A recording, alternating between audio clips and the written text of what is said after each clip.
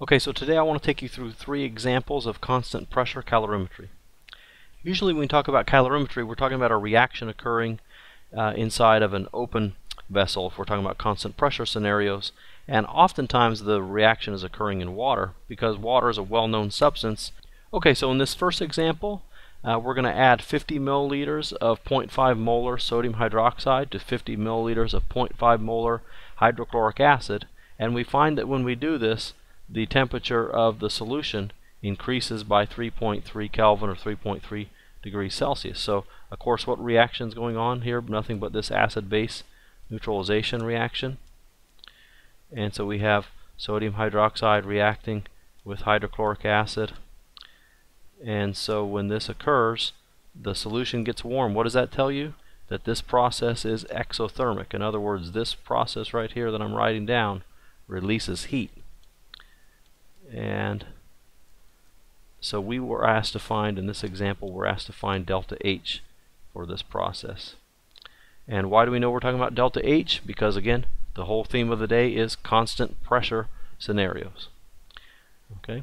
The first thing we might wonder about is, how much reaction are we doing? We know we're mixing 50 mils 0.5 molar solution.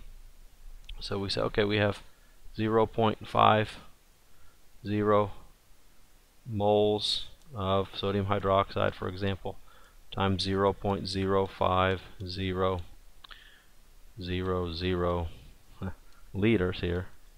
And what do we find? We have 0.025 moles of reaction. And of course we have the same amount in terms of molarity and volume-wise of sodium hydroxide and hydrochloric acid. So we have 0.025 moles of reaction going on. Well, why is that important? Well, obviously, the more sodium hydroxide that we add here and the more hydrochloric acid that we add, the larger our temperature change is going to be. So if the acid had been more concentrated or the base had been more concentrated, presumably the temperature change would have been even greater. Okay? Well, the main thing that we want to focus on here is that whatever the Q for the reaction is, we first need to find the Q for the water, because if we can find the Q for the water, we know Q for the water is going to equal minus Q for the reaction. Alright, and we're told to assume that the density of the solution is the same as that of water, and so we know that we have at the end of the day, once we add the two solutions together, we have 100.0 grams of solution. The specific heat capacity, again, we're told to assume is the same, 4.184 joules per gram degrees Celsius, and the temperature change was a positive 3.3 degrees Celsius. And so when you work this out, you find that the amount of joules that was absorbed by the water is this 1380.7 joules, and again, that's positive. Okay, the water absorbs heat because the reaction releases heat. So that means that the reaction released 1380.7 and some change joules. Okay, and it did that by reacting 0.025 moles of reaction. And when we work this out here and change to kilojoules, we round to 2 sig figs, we get 55 kilojoules per mole. And again, it's more useful to report 55 kilojoules per mole than it is to proclaim this number here, because this number is only specific to our exact experimental design, whereas the 55 kilojoules per mole we would anticipate to be general to all sodium hydroxide and hydrochloric acid reactions. Let's move on to our next example. Okay, in this next example, we are told we're going to dissolve ammonium nitrate in water, and we're also told that this is an endothermic process. Of course, we see this when we're given delta H here, and it tells us that this is a positive 25.7. We know that positive sign means that this is endothermic. Anyway, we're asked that to imagine putting 5 grams of ammonium nitrate and dissolving it in 100 grams of water. This water is at room temperature, and we're asked to find the resultant temperature.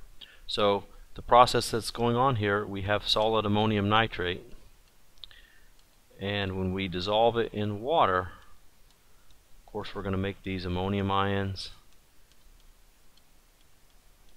and we're going to make the nitrate ions, and we're also going to start absorbing heat from our solution, meaning that the temperature is going to go down. So whatever the temperature is here, final temperature, we don't know yet, but we know that it's going to go down because delta H here is positive, 25.7 kilojoules per mole. So maybe the most obvious question is, how much reaction are we actually doing there? I just wrote out the equation for the dissolution. We're only dissolving 5.0 grams. So if we dissolve the whole mole, then we're going to absorb our 25 kilojoules or whatever that is.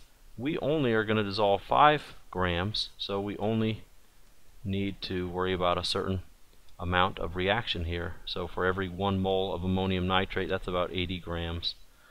And so we find that we are doing 0.0625 moles of reaction here. We're also told here that the enthalpy of dissolution here is 25.7 kilojoules. So that's 25,700 joules per mole. So every mole of ammonium nitrate that we dissolve is going to absorb 25.7 kilojoules. And so then we're able to multiply here by the number of moles that we just found and find that in this case there's only going to be about 1606 joules of heat absorbed from the solution. Alright, so basically, the amount of ammonium nitrate we put in there depends on how much heat's going to be absorbed here.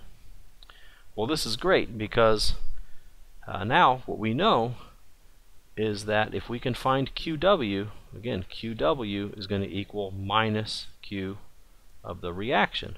Well, in this case, we have the Q of the reaction, and we say that, okay, so that means that QW is going to equal minus 1606 joules. Okay, and we have 3 sig figs so far, so we underline that guy. QW equals minus 1606 joules, and now we know the other stuff associated with QW as far as Q equals MC delta T. So the mass of the solution in this case is 105 grams because we've added that 5 grams of ammonium nitrate in. We're also told to use this 4.184 joules per gram degree Celsius, and even if we're not told, we still go ahead and use it in most cases anyway, and what we're asked to find is the temperature change, so delta T, and this is going to equal minus 1606 joules, and it's not too hard to see. Once you go ahead and cancel the units here, you'll see the grams cancels with grams, the joules cancels with joules on this side and this side, and when we solve for the temperature change, we find that delta T, okay, is equal to a minus 3.66 degrees. And then when we find our final temperature, remember delta T was the final minus the initial. Our initial was 25, so we're going to go, we'll start at 25, we're going to drop down 3.66 degrees, and our final temperature, which is what we were asked to find, is 21.3 degrees C. Alright, and that's what makes ammonium nitrate such a good thing to use in those instant cold packs that those athletic trainers have, and among other uses there. Alright, let's move on to our third and final example for this video. Okay, this is our last example, and this example is probably the most complicated example that we've done today. And in this case, that we're told that we're doing a reaction in hydrochloric acid. We're going to add magnesium metal to this acid, and we see that when this happens, when we add the specified 1 gram amount of magnesium metal to the 200 grams of hydrochloric acid, that the temperature of the solution increases by 15 degrees Celsius. And this time we're not so lucky as to assume that the container does not absorb heat as we did in our last example. In fact, in this case, we want to find not only the heat that was absorbed by the container, but the heat capacity of the container itself. This is a very useful exercise in case we wanted to use that container again tomorrow to do a different reaction. So in this case, you can think of this example as showing you how we might calibrate a container or a calorimeter so that we can do an experiment the next time. So the first time you react it with a solution that, or a reaction that we already know the enthalpy change for this reaction, and then tomorrow we can use it to find the enthalpy change for a reaction that we don't know about.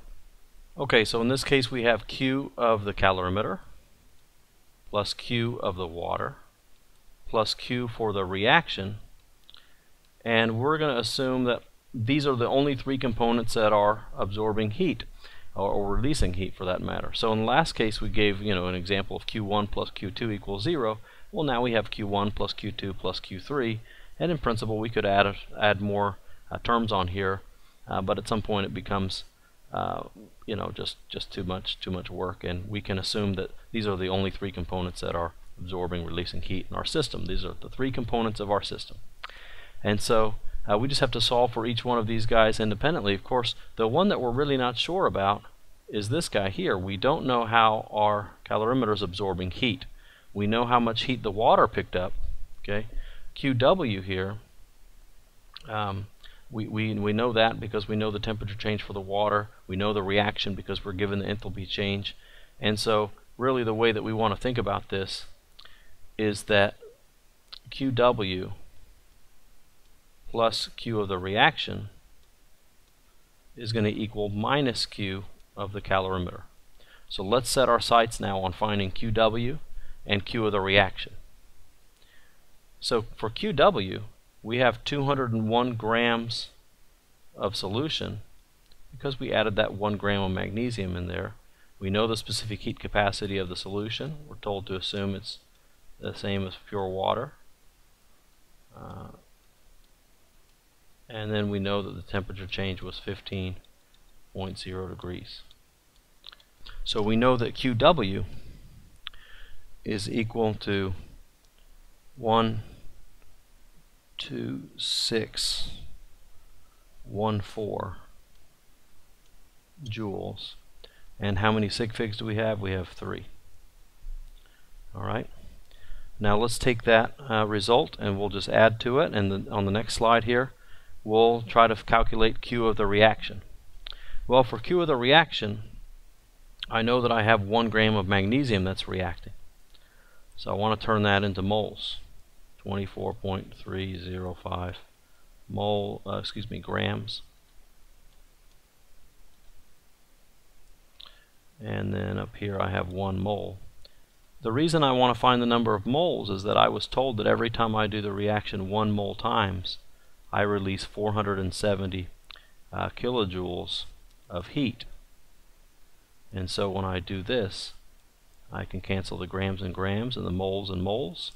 The other thing I want to do is convert this from kilojoules to joules so that I can be sure to be able to add that to my Q water. So I'll go ahead and do that as well. And I find that the Q for the reaction is equal to 19,330 337 joules. Alright, so now let's kind of recap and see where we are. We know that we said that QW plus Q of the reaction was going to equal minus Q of the calorimeter. And so what we need to do now is just kind of plug our numbers that we calculated in. So we had 12614 joules, okay, minus 19337 joules, and that equals minus Q calorimeter. When we work this out here, we find that our calorimeter minus 6772 joules here, right? So what does this mean? This means that our calorimeter absorbed about 6.7 kilojoules. All right, so that's the answer of one of our questions. In other words, if the calorimeter had absorbed no heat, we would have found that Q of the reaction was exactly equal to minus Q of the water, but that's not the case. We found that there was a difference between the two.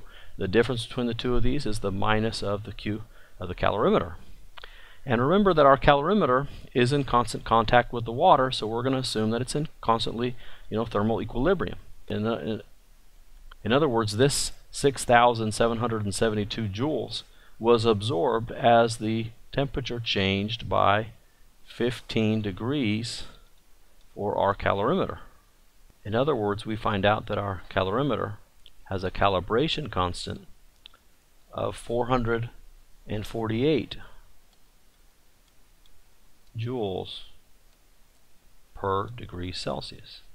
And now tomorrow when we come in the lab, we've already calibrated our instrument. We can go ahead and do a reaction that we're not sure about, that we don't know about. And you might be wondering here, why doesn't the factor of grams show up here? Notice that the grams is missing, right? Well, think about this. I don't care what the mass of my instrument is. I don't care what the mass of my calorimeter is, because it's going to be the same every day that I do the reaction. So as opposed to a specific heat capacity for a given substance where we might have a lot of the substance one day and the next day we don't have a lot, this calorimeter is going to absorb heat in exactly the same way, and it's not going to be dependent on the mass from day to day. So we don't need to include that factor here in our calculations. Okay, well that about wraps it up for today. Thanks for watching, and I hope you have a fun day.